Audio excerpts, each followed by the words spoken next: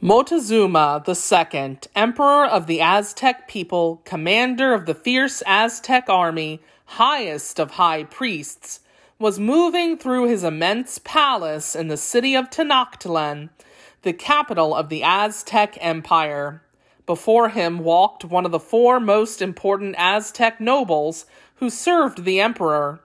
Dressed in brightly colored cotton clothing, the nobleman's head was encircled by magnificent tropical bird feathers that stuck out of a headdress made of gold. This fancily dressed nobleman led the way through the halls of the palace toward the throne room, passing one of the enormous dining halls and turning down a corridor running between two large libraries. Far behind in the gigantic palace lay hundreds of bedrooms, including the great emperor's, where the bedsheets would be slept upon just once and then thrown away. Behind him, the nobleman heard the steady slapping of the emperor's golden sandals upon the floor, and the swishing of leaves as nobles fanned the emperor's body to keep him cool as he walked.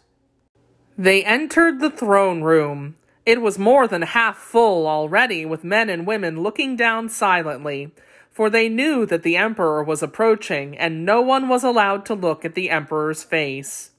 Those who were wearing shoes had already slipped out of them, for they knew they must take them off in Emperor Moctezuma's presence.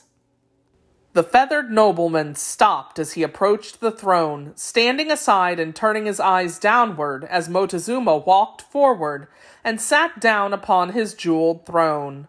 Moctezuma was a man whose wealth could not even be measured.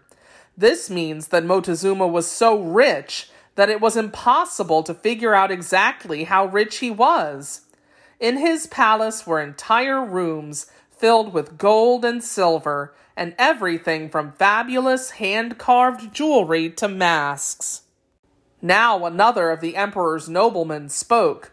"O speaker," he began. This was the emperor's most important title, for it meant that it was he who was thought to speak to the gods in order to keep them on the side of the Aztec. "Today there are lords here from the eastern part of your empire." Lords are owners of land or other property. "They come to pay their respects to you, but also to bring more details of the strangers who come from the east." The nobleman brought the lords forward. The emperor said, "We have reports of strangers riding upon huge deer. What have you seen with your own eyes, and what have you heard?" Now the oldest of the visiting lords, forcing himself not to look upward upon Moctezuma's face, told the emperor, "I too have seen these men. But now their leader has done something we do not understand. He has ordered his people to burn the wooden ships at sea. They are now camped on the shore with their deer." Moctezuma was giving his full attention to the man's words. Then he turned to the snake woman who stood beside his throne. Oddly, the snake woman, the second most important person in the government, was not a woman at all, but a man. The title of Snake Woman was given to a man in honor of one of the Aztec goddesses, whose importance was second only to the gods of the sun and the rain. The Snake Woman helped the emperor run the nation. "Does the burning of the wooden ships mean that they intend to never leave our lands?" the emperor asked the Snake Woman. The Snake Woman replied, "I do not know, O Emperor, but it seems to show that the strangers feel safe enough to cut off their own form of retreat. To retreat from something means to move away from it or leave.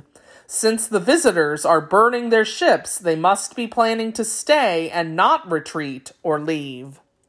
The Snake Woman nodded to the nobleman, who continued, "There's other news. These strangers have made friends with the Totonacs, the people of Sempoala, and together with them they are starting in this direction." At this, a worried murmur ran through all those in the throne room, for the Totonacs, the people of Sempoala, were enemies of the Aztec. The lords continued their report, followed by reports on other matters by other servants of Moctezuma. Afterward, the nobleman with the magnificent feathers once again led the emperor through the halls, this time to his main dining hall. A dining hall is a place where people eat meals. There, Moctezuma and hundreds of his nobles sat down to a feast, eating off beautiful plates that were given away after just one use. Later, Moctezuma and his chief advisors met together, and the emperor said, "Send gold and silver to the leaders of these strangers.